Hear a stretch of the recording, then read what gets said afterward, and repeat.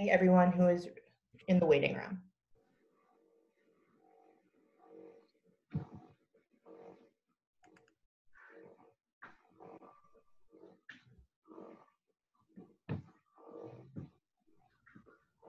Good morning. This is a hearing before the licensing board for the City of Boston. Today is Tuesday, May 5th, 2020. Good morning. My name is Kathleen Joyce. I'm chair of the licensing board. This morning I'm joined by Commissioner Liam Curran and Commissioner Kiana Saxon, and I want to thank you all for taking the time to join us today. And just some brief procedural issues. This will be conducted, this is an emergency hearing of the board. This will be conducted pursuant to the governor's executive order amending the open meeting laws. This is being recorded and will be posted within 24 hours to the city's website. The voting meeting will be held on Thursday at 10 a.m. That is also recorded and will be posted to the city's website.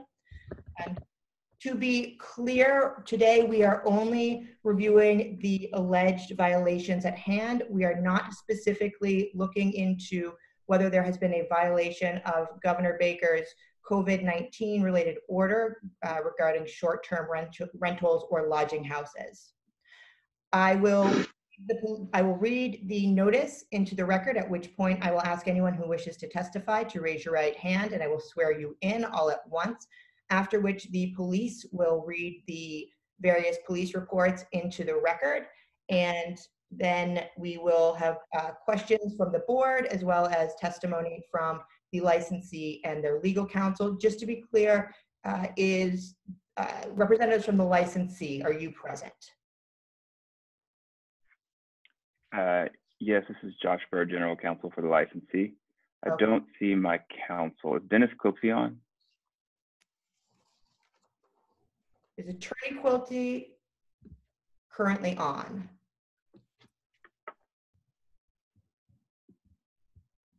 Let's see. Do you want to call him and see if he's having trouble joining the meeting? Yes. Yeah, let me do that. Just Yeah, look take your time. on here and comparing it to phones. So there are two phone numbers. Here's one that I believe. Attorney Quilty, is that you? Hello, I am here. Okay, great. Okay, Dennis. So I will now read this hearing notice into the record, and then I will swear all parties in and ask you to state your names. Calling 12 Hemingway Manager LLC, doing business as Boston Fenway Inn, located at 12 Hemingway Street. This is a hearing before the board to determine whether the following alleged incidents warrant disciplinary action by the board, including but not limited to the suspension or revocation of the license. Date, April 4th, 2020. Incident report responding to a call for a fight. Date, April 4th, 2020. Incident report responding to a call to investigate a person. Date, April 12th, 2020. Incident report responding to a call to assist with removal. License premise inspection issued for failure to follow non-essential business order. Date, April 12th, 2020. Incident report responding to a call to investigate a person. Date, April 15th, 2020. Incident report responding to a call for a noise disturbance. Date, April 23rd, 2020. Incident report responding to a call for assault and battery with a deadly weapon. License premise inspection notice issued April 29th, 2020. Patron on patron assault by means of a dangerous weapon and failure to notify police. Date, April 29th, 2020. Incident report, license premise inspection. License premise inspection notice issued for patron drinking alcohol on public sidewalk in front of licensed premise. Any individuals who wish to testify, please raise your right hand. Do you swear to tell the truth, the whole truth, and nothing but the truth? I do. Please state your names for the record, starting with Sergeant Gallagher. You're in my top left corner. Sergeant Detective William Gallagher, Boston Police, currently assigned to the licensed premise unit. Detective Hernandez? Detective Eddie Hernandez, Boston Police, currently assigned to licensed premise unit. Captain Sweeney?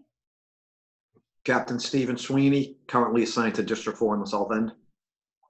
And who is present for the licensee? Joshua Bird, General Counsel for the licensee. Jules Sebastian, General Manager. And Dennis Quilty, I had no service, and I'm here somehow. Under Peggy Quilty. No, under Peggy Quilty. I had to switch platforms here. I'm sorry, I was delayed. I couldn't get on through my laptop. So No problem. thank you all. And certainly, may I just for a moment make a bit of an opening. We have all the reports thanks to Attorney Delaney Hawkins. We'd certainly be happy to waive the reading of the detailed police reports and would offer at the very outset of the hearing to voluntarily shut down in an effort to bring about changes necessary to properly run the facility, staffing, et cetera, and do a variety of things in order to get back into a situation where we're not causing any issues for the city. There are some difficulties they've had, obviously, and I would like to work those out. Would like to be cooperative with the authorities, with the police department, with the licensing board. So as just at the very beginning, we offer that as an olive branch, if you will, to the board and the police department. I think Attorney Quilty, I think the board could take that under advisement and consider that at its voting hearing. But while this has been posted, I believe we do have to go forward with the reading of the reports. All right. Okay, Sergeant Gallagher, did you want to begin? Yes, there are 7 reports, and I'll alternate with Detective Hernandez. The first one is written by Officer Adam DePerry. It's about 7:50 a.m. on Saturday, 4/4/2020. Officers DePerry in the Delta 499 and Zarnik in the Delta 421 responded to a radio call for a fight at 12 Hemingway Street, the Boston Fenway Inn. Operations notified officers that a third party in caller and an employee at the above address heard individuals fighting on the 4th floor. On arrival, officers located both parties involved in the fight, were identified as Dylan Sampagnano, date of birth 3/29/96, and Eduardo Pereira, date of birth 12/10/73. Mr. Sampagnano stated that both he and Mr. Pereira were guests at the hostel, and they, along with 3 other males, were hanging around last night in Mr. Sampagnano's room. Mr. Sampagnano stated that Mr. Pereira slept over in the room. Mr. Sampagnano stated that this morning, after he had a cigarette, he returned to his room, and at that time, Mr. Pereira, who was sleeping on the floor, got up and hugged Mr. Sampagnano. Mr. Sampagnano stated to Mr. Pereira that he wasn't gay and that he only wanted to be friends. Mr. Pereira then backed away and eventually left the room after a verbal argument. Mr. Pereira denied hugging Mr. Sampagnano. Mr. Pereira was escorted out of the hostel. All parties were run for warrants, and Sergeant Cullen, the Delta 907, also responded. Those are the facts of that first report. Thank you. You're welcome. May I inquire of Sergeant Detective Gallagher? Do you want to read the reports in first, or take them one at a time? I think we're just going to read them in first. Okay. And take them all as one. Okay. Yep. Detective Hernandez, are you going to read the next one? Yes, ma'am. I'll be reading a police report that was authored by Officer Kylie Ryan. About 6:17 p.m. on Wednesday, 4/18/2020, Officer Ryan and the Delta 411 responded to a radio call for investigate persons at 12 Hemingway Street, apartment 416, Boston. Officer Ryan was assisted by Kilo 904 Sergeant McMahon. Upon arrival, officers were approached by the reporting caller, Benjamin Coffey, date of birth of 7/21/80, who stated that on 4/7/20 at approximately 7 p.m., a friend of his later identified as Ricky Elliott, date of birth of 5/30/75, and an unknown female had visited him at the above address. Mr. Coffey informed officers that the unknown female that was with Ricky Elliott appeared to be only 15 to 16 years old. Mr. Coffey stated that when Ricky Elliott and the unknown female had shown up to the above address, Ricky Ellis had proceeded to lay down on the ground of the apartment and informed Mr. Coffey that they were going to film a porno movie with the unknown female. Mr. Coffey informed Officer Ryan that the film was never actually produced, nor did any sexual act occur. Mr. Coffey stated that he became uncomfortable with Ricky Elliott's request, and Ricky Elliott stated that he was going to leave because he didn't want to get him, Mr. Coffey, in trouble. The Kilo 904 Sergeant McMahon contacted the Boston Police Crimes Against Children Unit. Officers advised Mr. Coffey to contact the police if Ricky Elliott returns to the above address with the unknown female or if another incident occurs. Those are essentially the facts of that police report. Thank you. Okay, the next police report is on Sunday, April 12, 2020. Sergeant Hogarth, the Delta 908, responded to the Boston Fenway Inn located at 12 Hemingway Street to assist other D4 units with their removal.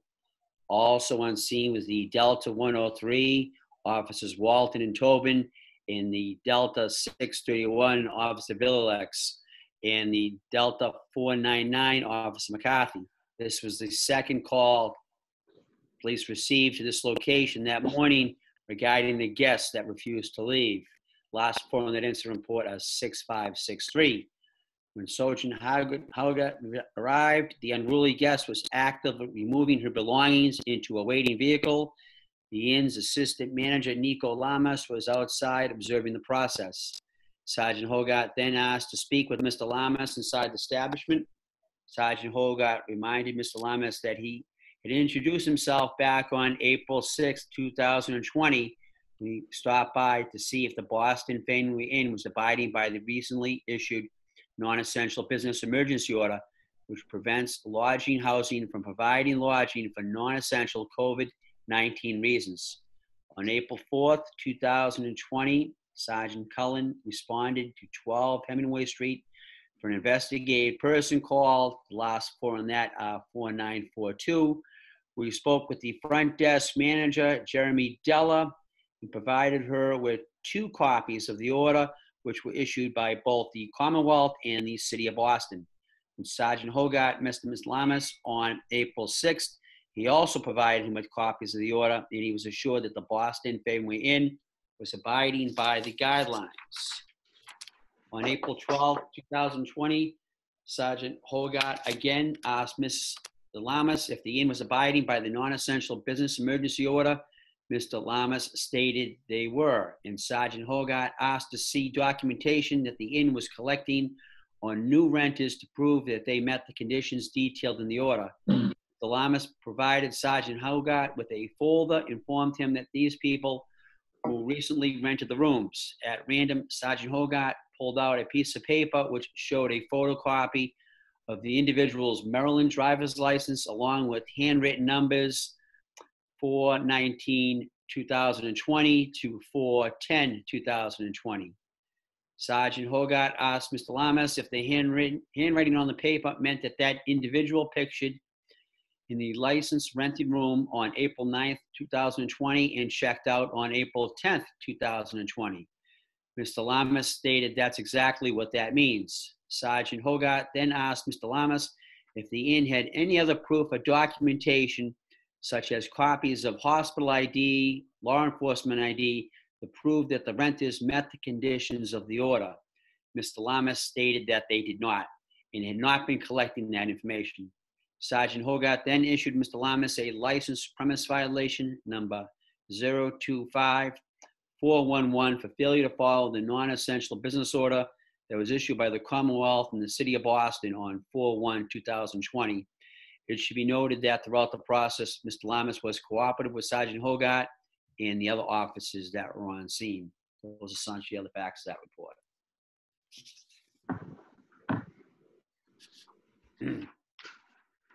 All right, I'll be reading the next police report. This was authored by Officer Mark Tobin. At about 7:51 a.m. on Sunday, 4/12/20, Officers Tobin and Walton in the Delta 103 Delta responded to investigate persons at 12 Hemingway, apartment 411 in the Fenway neighborhood. Upon arrival, officers spoke to security and management for the Hemingway Inn located at the above address. They stated that they had a guest whom they identified as Mary Pollard causing issues and wanted her removed. She had been staying at the hostel for approximately 1 month, and today is the last day of her reservation. Checkout at 11 a.m. Officers then spoke with the reporting party caller, Mary Pollard. Pollard stated on 3 separate occasions she had found other guests' clothing in her laundry while it was drying. Officers asked Pollard about the statements made in regards to a gun, to which she admittedly stated she had made earlier, but that she did not actually have one. She did not have a gun on her person nor in her room at that time. Officers spoke with all parties involved and agreed that Pollard would be able to finish drying her laundry, gather her belongings, and then leave the hostel by 11 a.m. That is essentially all the facts of this report. Thank you. Okay, the next report starts at about 8 a.m. on Wednesday, 4/15/2020. Officer McGregor and Officer Lucas responded to a radio call for noise disturbance at 12 Hemingway Street. Upon arrival, officers spoke to the manager, Jules Sebastian, of the Found Hotels located at the above address. Mr. Sebastian stated that he came in this morning around 7 a.m. and heard the victim, later identified as Paul King, date of birth 5/22/62, yelling in the bathroom on the main floor. Mr. Sebastian stated he thought the victim was talking to someone, but the victim came out of the bathroom alone. Mr. Sebastian stated the victim was not a resident and must have piggybacked in behind someone at some point between last night and early this morning. Mr. Sebastian stated that the victim continued to yell things that did not make any sense, and he kept going behind his counter in the front lobby, so he called the police. When officers arrived, the victim continued to yell very loudly and mumble by not making much sense. Officers were concerned about the victim's mental well-being and called Boston EMS. Boston EMS A22 was transported the victim back to the Cedar Hospital for further evaluation. Those are the facts of that report. Okay, I'm reading from another police report authored by Dennis Pagero. At about 3:04 p.m. on Wednesday, 4/23/20, Officer Pagero and Officer Silva of the Delta 105 Delta responded to a radio call for an assault and battery / deadly weapon report at 12 Hemingway Street, Boston, Mass. Boston Fenway Inn Hotel. Upon arrival, officers were met by the victim, Eli Sanders, who stated another guest, suspect Kenny McDadden, came into his room, number 210, and threatened him with a knife this morning. The victim stated that about 2 a.m., the suspect came into his room and demanded, with a knife, all of the victim's money and drugs. The victim stated he informed the suspect he did not have any money or drugs and just a little bit of weed. The suspect then fled from the room. After the suspect fled, the victim went down the stairs and reported what happened to the front desk. The victim informed officers that he did not call the police last night because he was scared of the police. The victim also stated that the suspect had been threatening him all day via text messages and admitted to slashing 3 of his bike tires.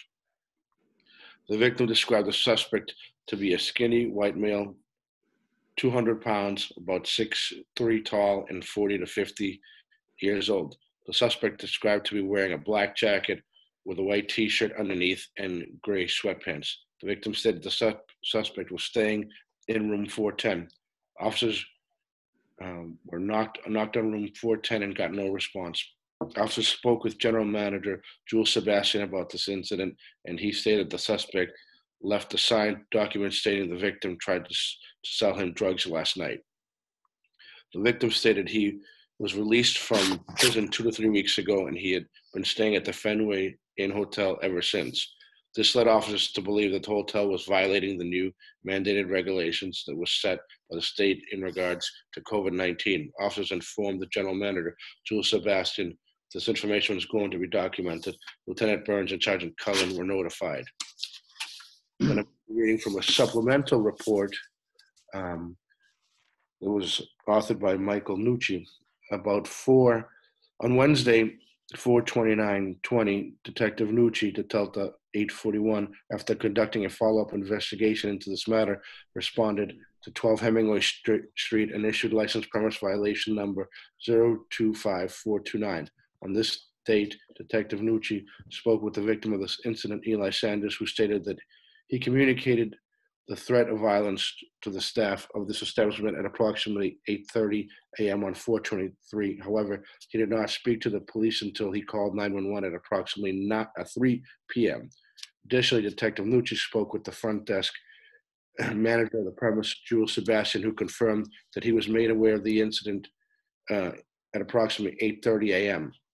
Sebastian stated that he also attempted to speak with the alleged suspect of the incident, who was initially able to make contact. Sebastian also said that he did eventually make contact with the alleged suspect, who denied the allegations and made further allegations that drugs were being sold in the victim's apartment. Sebastian confirmed that neither he nor any staff members notified the police at any time. Violation notice was issued at approximately 15 a.m. and signed by the front desk manager, Jules Sebastian, for patron assault by means of a dangerous weapon and failure to notify police. Those were essentially the facts.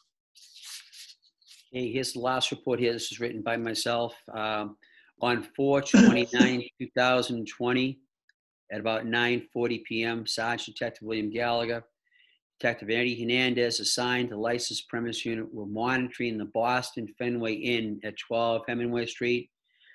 This address, as is the first of this year, has generated about 30 911 calls for police.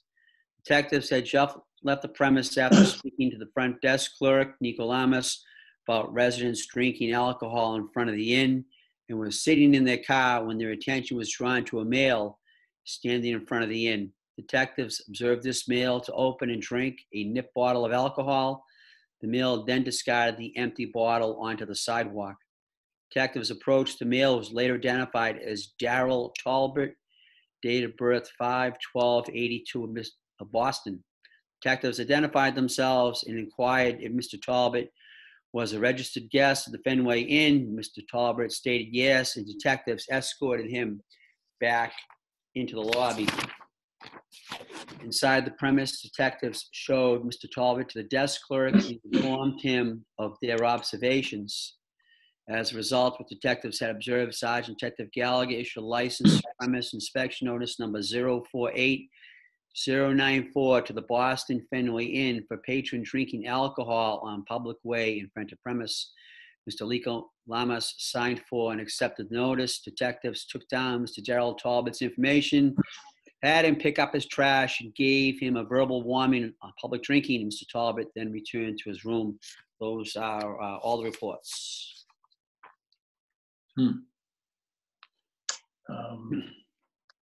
Madam Chair, may I inquire? Sorry. Yeah, go ahead. Thank you for reading those in. Welcome. Thank you, Detective. If I may, obviously it's difficulty to get the attendance of the officers on short notice, but with the exception of the very last of the reports, Detective Sergeant, those were reports of other officers that you... I'm sorry, I'm having a hard time hearing Attorney Quilt. I'm sorry. I don't know what to do here. Am I just, is it just weak? I can hear you. I can hear you. 1 second. Yeah, I can hear you okay. I can hear you. All I think right. the chairwoman's having trouble with her connection. Sorry about that. 1 second.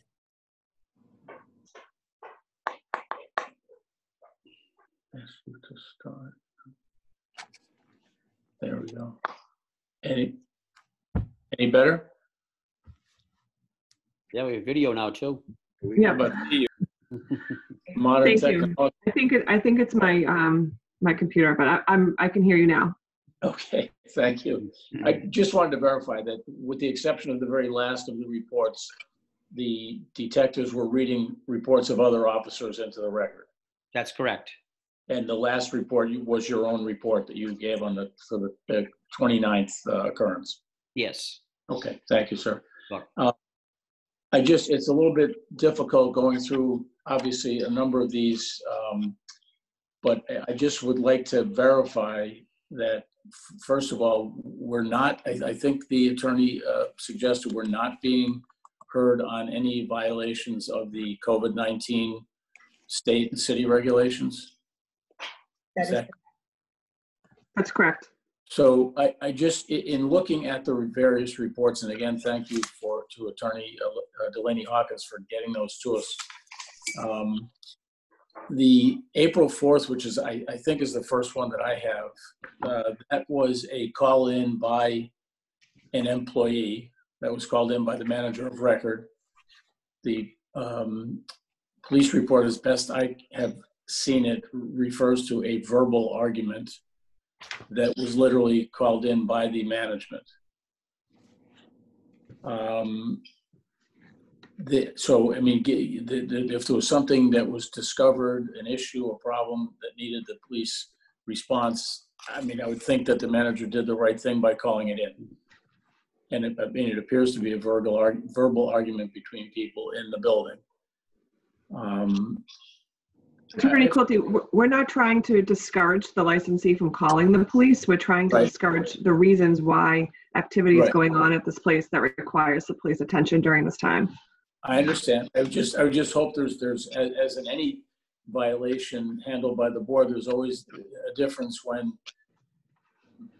observances are made by employees, by managers of record, and those are called in, and in that respect, they're doing, I think, what's expected of them in the circumstances, as opposed to situations where they don't call in, they don't inform the police. So there's and again, I mean, I'm just trying to, there were just certain things in various reports I just think should be made clear on the record. And other than that, I would go back and rate that we're perfectly willing and desirous of shutting this down voluntarily to clean up the entire business. I mean, there are some odd allegations in here. There's one where it indicates that there was some potential mental issues.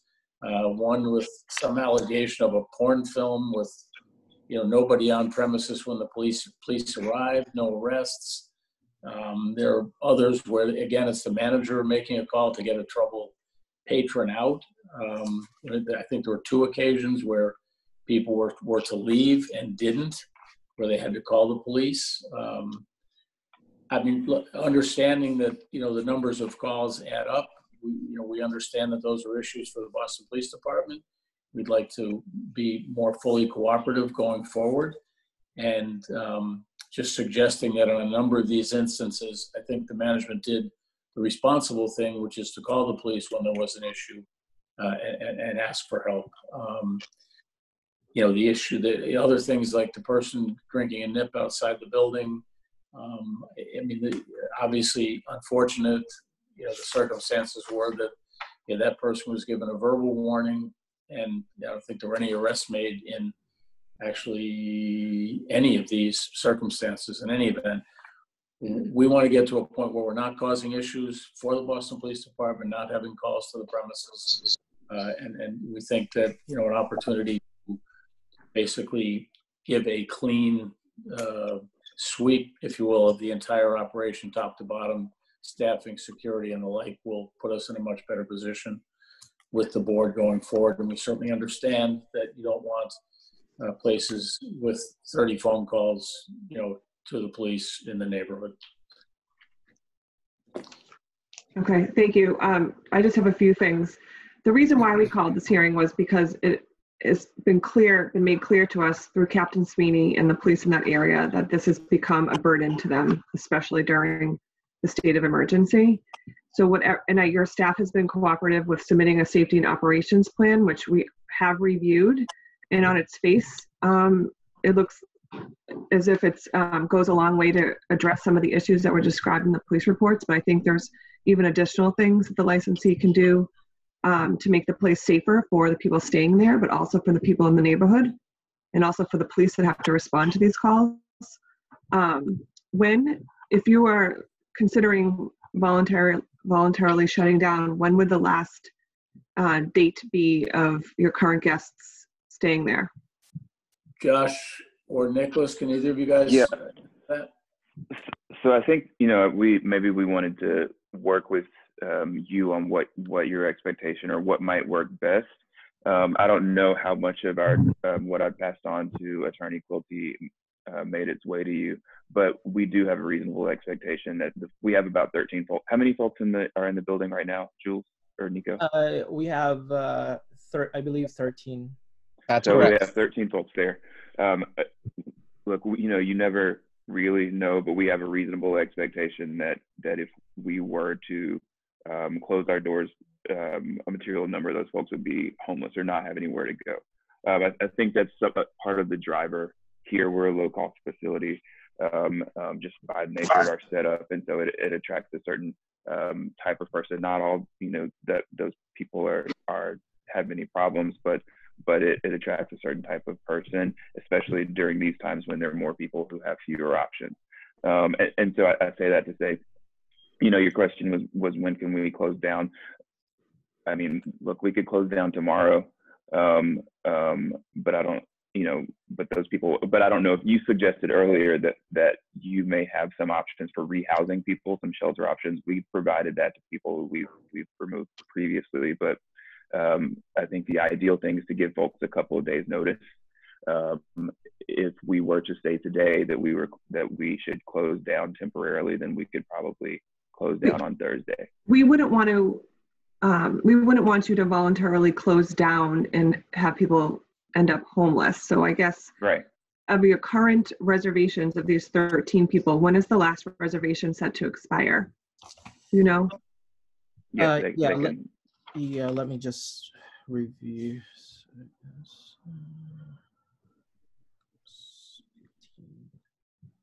I'm looking at the last checkout would be on May 15. Okay.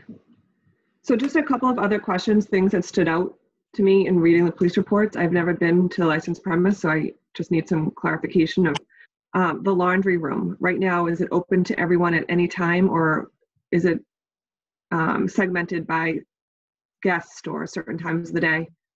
It is open 24 hours, so guests can utilize as needed. Okay. Those are things you might want to consider. Eliminating the places where people can gather, cafeterias, laundry rooms, and how are guests allowed to bring visitors in? If this is supposed to be, are guests allowed? I mean, how are you doing that and abiding by the rules? We have a standard policy that we do not allow guests in all the rooms because of safety and security. And this is something that it's been done as a standard policy before the pandemic occurred. So in the case that we found a guest violating to our standard policy, we just ask them to check out, and no accommodation will be further provided. So if someone is staying at your staying here and they have invited a guest, does the guest have to go by the front desk and sign in? Yes, they have to check with our guides or the front desk, and they have to wait in the lobby. We have a lounge next to our lobby area where they can wait. Well, I would think you wouldn't want to be doing that during this state of emergency, allowing any guest to come in. Understand, I'm not talking about the current situation. I'm talking in general. But with the current situation that we're in, we do not allow any guests at all. As an example, yesterday a guest wanted to have a visitor come in, and I politely asked the visitor that we're closed, the lobby's closed, common areas are closed, so if he can wait outside. Okay. And in some of these police reports, it appears that guests were allowed not only inside the licensed premise, but into guests' rooms. I mean, into paying guests' rooms. How did that happen? that's beyond our knowledge. Again, we advise the guest. It's a standard policy that we do not allow visitors, and Okay. only registered guests are allowed to stay in the room, either private or shared accommodation. So, And that's another question. You have how many rooms at this location? total unit, 60 rooms. And with 13 guests, are they all in their own room? No. At the moment, we changed our policy due to the pandemic. So we're providing one guest, one person per room, with the exception of if the guests know each other. As an example, we have a guest staying, a mother and daughter. Okay. A couple of friends was here. So, yeah. Okay. And as far as security, you have someone at the front desk? Do you have security cameras? Correct. 24 hours, 7 days a week. And we do have an hourly log that we fill in for and write up any pertinent notes during the shift. So we know what's going on outside the premise. Okay. And as far as loitering and drinking in front of the premise, you do have a responsibility to eliminate that. We do. We actually posted a no loitering private property in front of our property, and I believe on the side area as well. Okay, but in addition to the signs, do you have a policy where someone goes out and checks on that? Yeah, so we do have we have a curfew for guests from 1 a.m. to 7 a.m. They can go outside after those times if they're smoking, because there's some smoking inside the property, and we do allow that. But other than that, all the guests have been advised not to congregate, and there is a strict curfew between 1 a.m. to 7 a.m.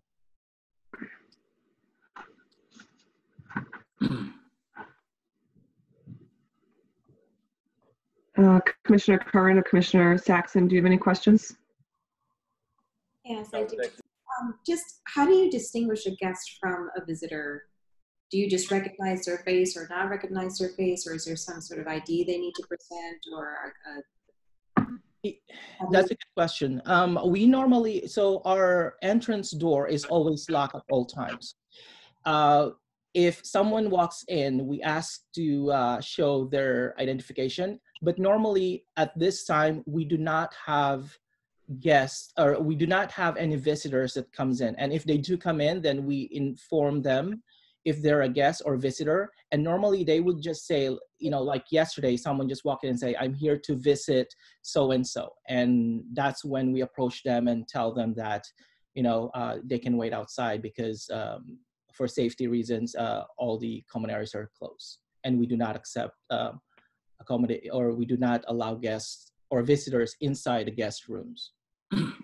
But I take your question, or I understand your question. It raises a good point. I think, understanding that what we're doing here is working on ways to sort of increase the security of the building. I think we should implement a policy or a program where we have some sort of tag or identification that folks can show, so that we can easily, even as guides switch, some guides may not have recognized other, certain visitors.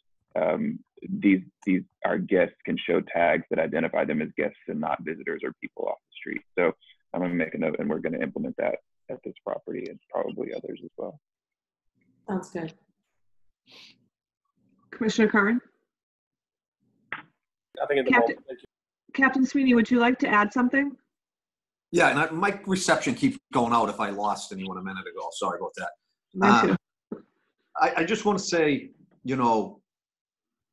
with some of the reports, the clerks have been cooperative. I've talked to Jules, a couple weeks ago, but it's just the overall call volume. Like you just mentioned, some of the,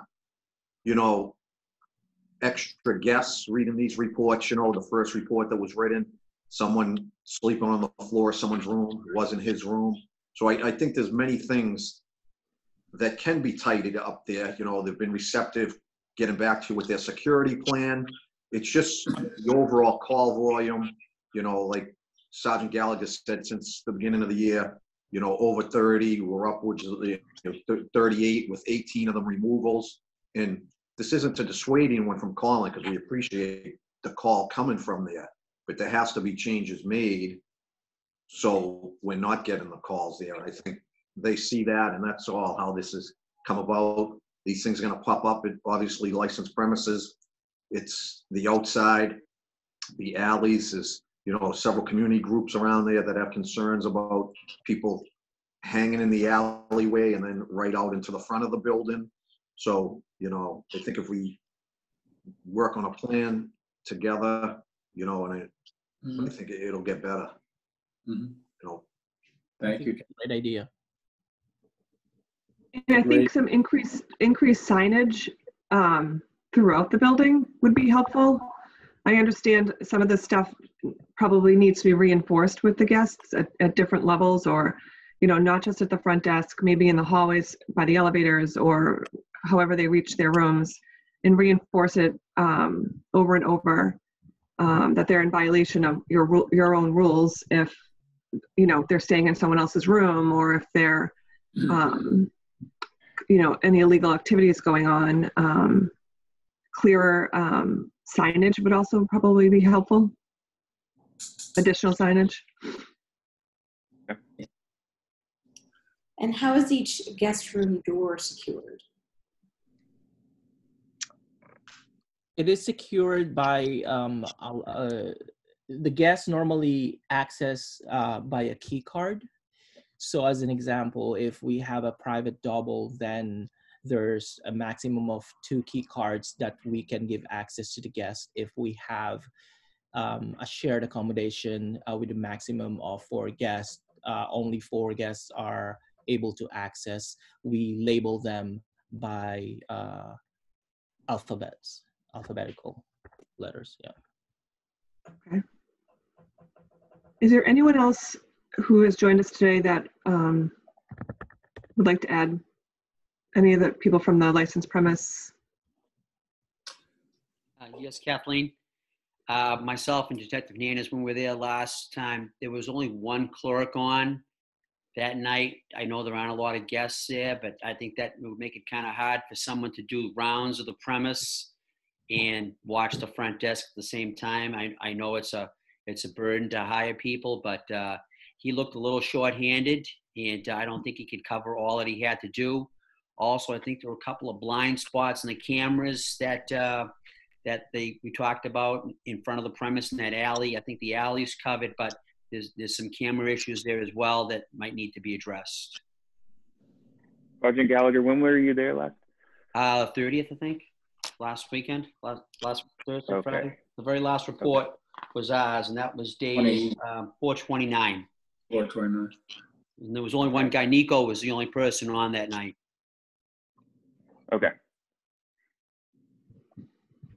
Well, perhaps we could provide the board with, given some of the concerns raised by the chairwoman and the police, that perhaps we could come up with some ideas, mechanisms that we could advocate to the board as to ways that we can address some of these issues. I mean, I don't think, you know, the camera could be done immediately, but it could certainly be reviewed and looked at with an eye towards, you know, further ability to see around the property, further staffing, and the like. And perhaps we could provide, you know, some kind of a follow-up writing to the board, offering some of these things up to hopefully get this in a better position. That would be helpful. I do have one more question, because again, we are not trying to discourage the licensee from contacting the police if something's going on. And I understand you do have security cameras. How long do you retain the security footage in case that is helpful to Boston Police if should something happen that a crime happen that they need to investigate? That's one last question I had. I believe within a month. Okay. And that's why we want you to call Boston Police, because if a crime has occurred, your video footage helps them solve the crime. And if they're waiting until a victim contacts them, your video might have already been erased. I don't have any more questions at this time. Commissioners, do you have any questions? Leslie, do you have any questions? Nope, the board will take this under advisement for consideration at its Thursday voting hearing at 10 a.m. Attorney Quilty, if you do want to submit additional documentation for consideration, if you could do so prior to that date. Okay. Should Thank we? you all I very much. think we shouldn't take any actions about shutting down or anything until we hear from you. Correct. The board will make a determination as to what to do, and we have made the offer to shut down, and the board will take that up when it votes on Thursday. In the meantime, Joshua, we should try to get together a writing, talking to some of the issues that came up today, the laundry room, the outside, the cameras, security, key cards, et cetera, and provide that to the board so that they have it in time for their vote on Thursday. Understood. Yeah, just perhaps something to supplement what you've already submitted to the board last week or the week before. Precisely. All right. Thank you all for joining us today and for taking the time. Thank you very much. Thank you. Thank you very much. Have a good day. Have a good day. Thank you.